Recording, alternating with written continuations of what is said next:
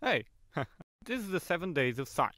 I can see you sneaking already or watching. Good. That's how I like 'em. Hey, dog. Nice seeing you. Quarantine really kicked you, no? You ought to take care of yourself, my dude. Haha. Hey, you too, Ben. How's it going? Gosh, you are all here.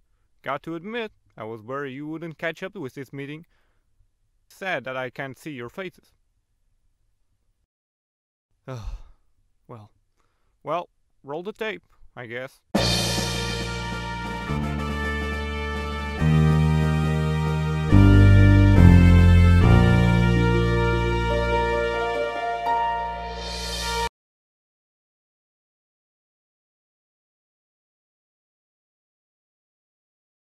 Starting off the news this week, a study published in the journal PNAS has looked into the impact of the infection Xylella fastidiosa, a pathogen that affects trees, most notably olive trees, but is also dangerous towards almond, plum and cherry trees.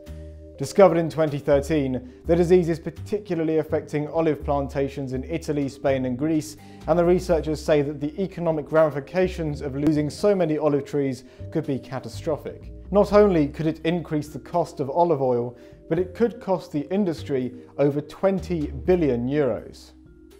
Still, that's not as much as...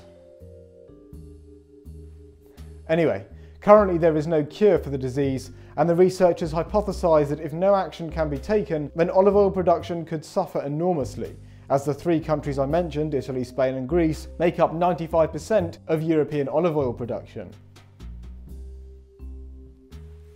Also in the news is the brilliant discovery that not just one, but two groups of primates actually made it across the Atlantic from Africa to South America.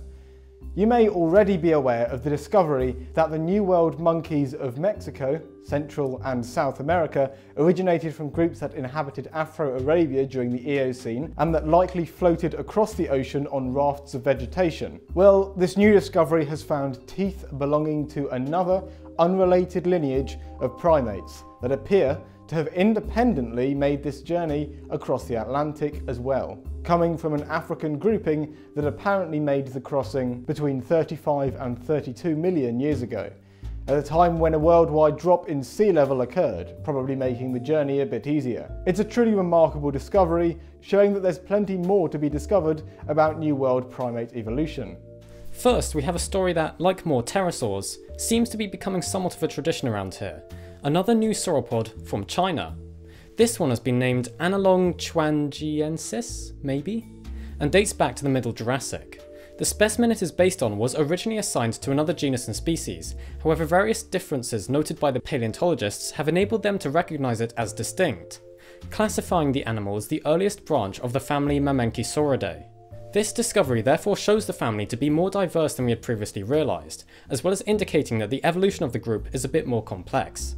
And finally, there's the description of a new archosauromorph from South America, Elasaurus gondwanoccidens.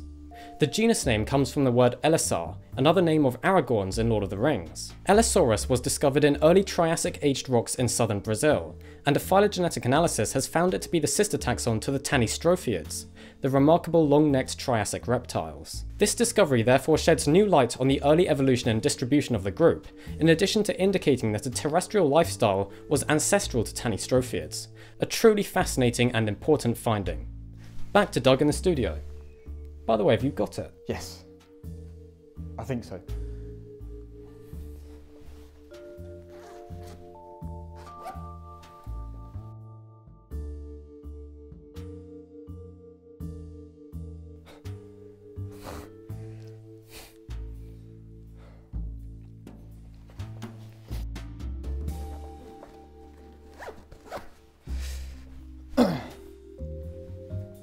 Anyway, that's it for 7 days of science this week. I do hope you enjoyed it, and as always, we'll see you on Sunday.